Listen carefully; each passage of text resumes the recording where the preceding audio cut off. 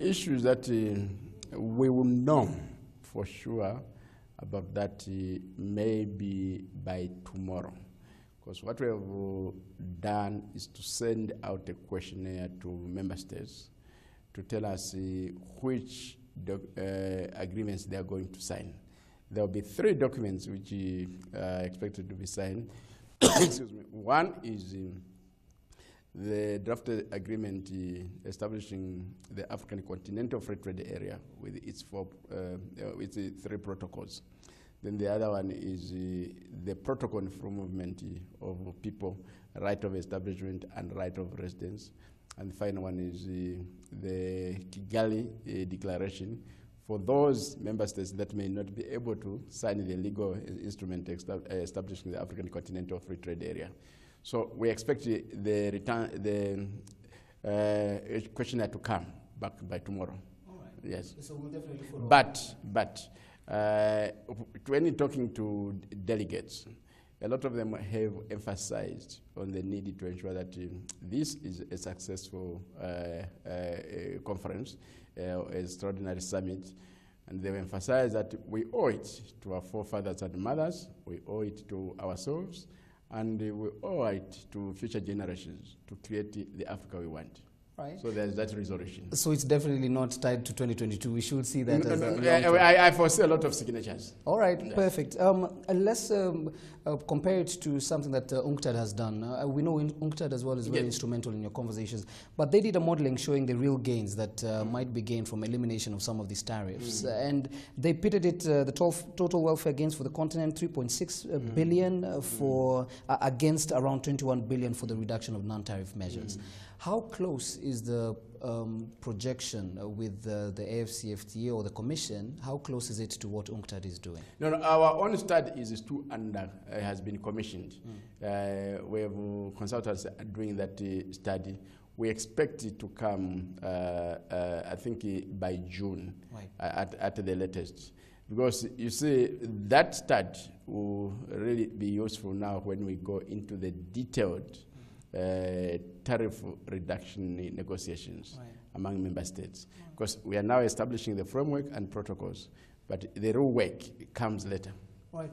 Another point of concern has to be the non-tariff barriers. Now, this has been discussed every time we talk about the signing that's supposed to happen, the NTBs are mentioned.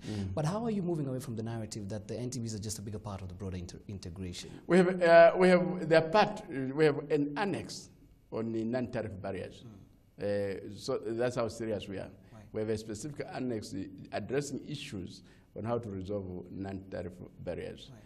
And we have also emphasized the point that quality infrastructure issues, sanitary and phytosanitary issues, should not be used as non-tariff barriers. Right.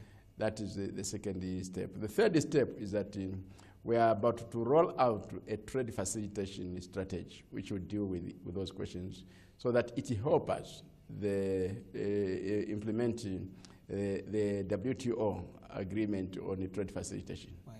Okay.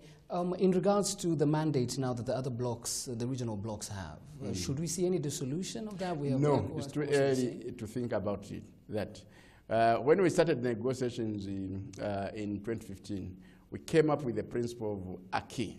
By that, we meant that the regional economic communities will maintain their institutional arrangements and programs during this process. That question will come when we establish the African Customs Union, when we are going to have a common external tariff. That's when we are going to address that issue. So now we are just in the early phase. First, we bring into existence the free trade area. We let it work, and we see the progress on the tariff liberalization. Then we say we are satisfied, we go to the African Customs Union, right, and that's when it will come. Now, part of the work, the good work they are doing is that when we go to detailed negotiations on the tariff reduction, we're not going to do it country by country. We're going to use it on the basis of existing arrangements in the regional economic communities. Right. So they're going to play a critical role. All right. right. Now, we need to also be clear to the African population or anyone viewing this that signing might not necessarily mean that everyone is on the same page. This has been clear with the single African air transport market that was signed just the other day. But after that, we saw the airline operators in Nigeria come out and say that it will reverse the entire process that they've been trying to do to diversify the economy after the recession. So how do you ensure that quality control or national control, that whatever is signed is actually everyone on board, not any political ties? You know, it's very important to have consultations. Broad-based consultations are very, very critical and very, very, very important, so that everybody is involved to promote the spirit of inclusiveness. But at the same time, it's also very important to look at the bigger picture. When we are creating the African Continental Free Trade Area, we are moving away from a small market, maybe of 120 million people, or 100, in some countries you find that the population is 3 million, to a market of 1.2 billion people. Right. So what it means that the market players need to reposition themselves and to see how can we take advantage of this larger market. So within that same context, 14% to over 50% by 2022, we just have 4 years to go. How realistic are your projections? 14% of what? 14% intra-African trade. No, right now the figure is about 17 to 18%. Right.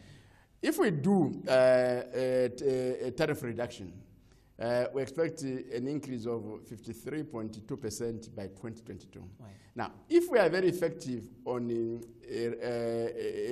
non-tariff measures, right, it will double. All right. Yes. So the possibilities are there. What matters is a strong commitment by all the market players. And it's for that reason that tomorrow, we are bringing in the business sector to see the opportunities that are there, right, so that they can really be our advocates to say, let's speak to all the stakeholders to look at the big picture. If we utilize these opportunities, right, we have opportunities to generate additional employment opportunities. And when we do that, then we are also contributing to the growth of the African middle class.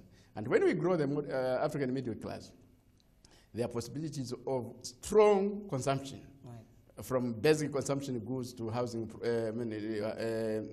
to housing. And the modern economy thrives on strong consumption. Right. When there is reduced consumption demand in an economy, the economy fosters.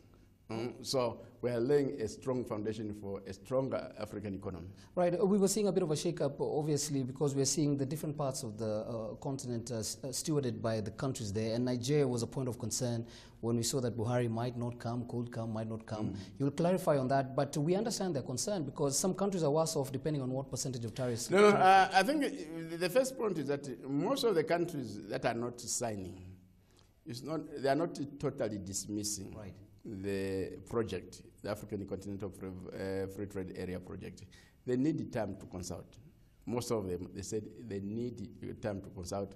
And some of them have constitutional requirements which need them to take the agreement through certain steps before they come on board. And the principle we are working that those who are ready can go ahead and sign. And immediately we have a good number of countries that have signed. Again, we say those who are ready can go ahead and ratify. Right. Then the others who are still undertaking consultations can still come on board, because the entire the project is for all the 55 African Union member states. It's not closed. All right. Yeah. Okay.